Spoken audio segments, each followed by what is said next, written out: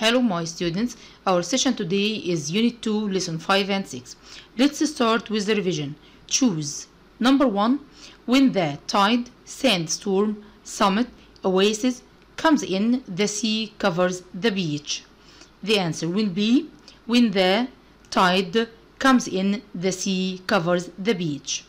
Number 2. Although we were thirsty, we decided to wait before continuing to the wave, oasis, summit, range. The answer will be oasis. Although we were thirsty, we decided to wait before continuing to the oasis. Number 3. You can find the Pyrenees, tide, range, chain, dune, mountain by following the map. The answer will be you can find the Pyrenees range. Number 4. Why did he want to explore, invent, invite, implore the Sahara Desert?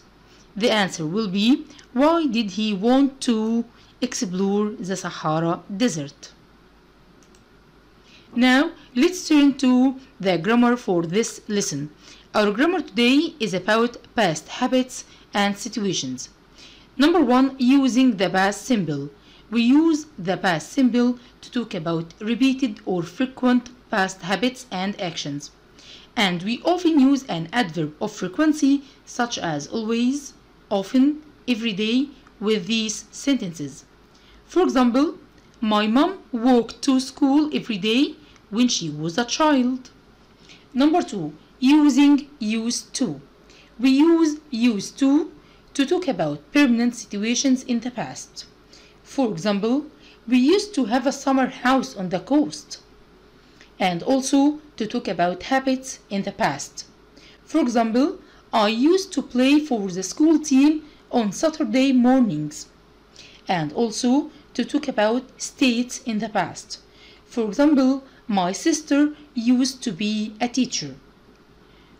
And when we use used to in the interrogative and negative forms, we drop the final D.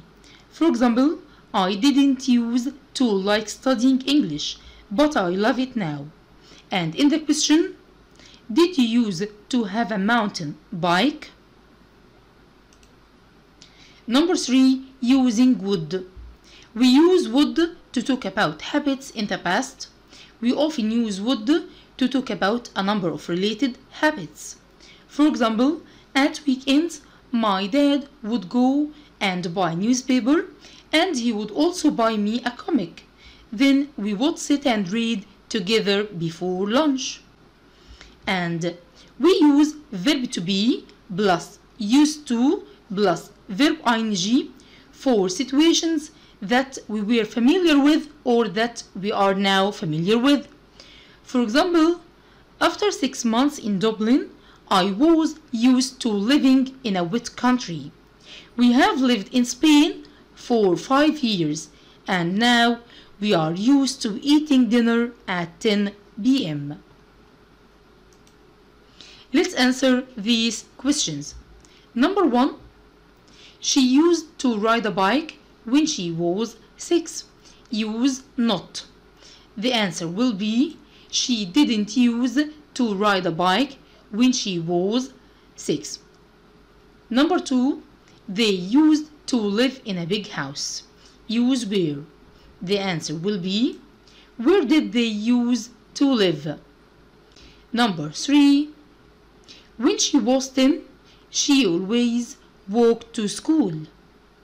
The answer will be when she was 10, she used to walk to school. Number 4.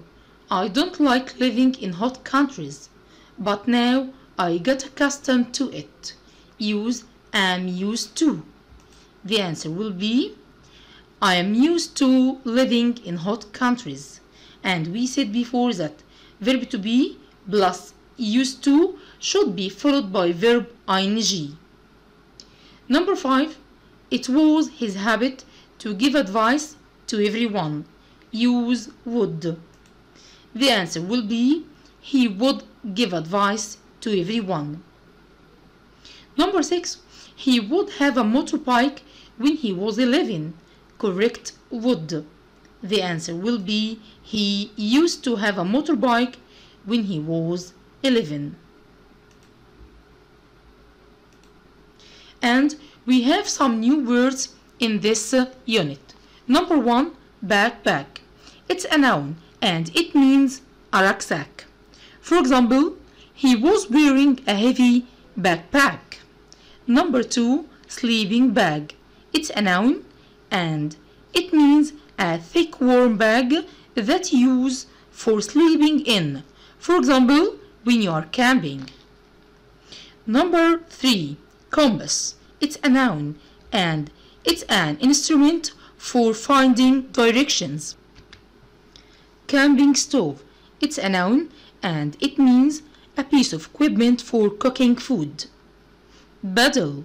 It's a noun and it means a short white pole with a flat white bar at one or both ends that you hold in both hands and use for moving a small boat. And the last one, territory. It's a noun and it means a land that's under a control of a country or a ruler. For example, the writer is back on home territory with his latest novels. And now let's answer these questions. Choose the correct answer. Number 1, during safari, you should have a compass, kite, kayak, iceberg.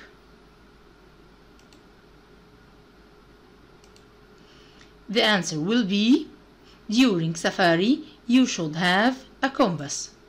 Number 2, to sleep safely in the forest you should have a first aid kit, flask, sleeping bag, or camping stove.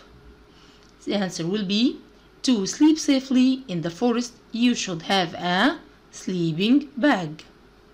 Number 3, my tent, compass, backpack, matches usually carries all my things during safari. The answer will be my backpack. And thanks a lot.